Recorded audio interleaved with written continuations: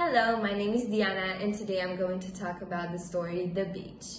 One day, Fred and Sam were thinking of going to the beach, so they asked their two friends, Izzy and Kate, if they wanted to go with them. They all decided to set off before 10 a.m. in case there was any traffic. Later that day, Izzy and Kate were checking the shopping list to be sure.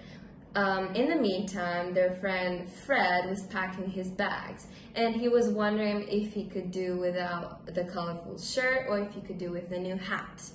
The next day, they were late because they left at 10:30.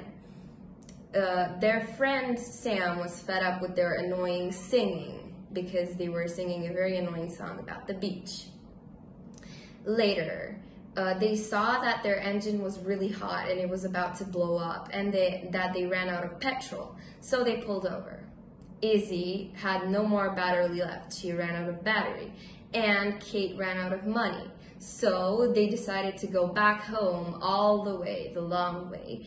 And when they arrived, one of the kids' mother asked them why they were back so late, and they explained it to her. And she asked them if they wanted a cup of tea, but before she could go back to them and ask them again, they fell asleep on the couch, so she couldn't do anything for them. Goodbye.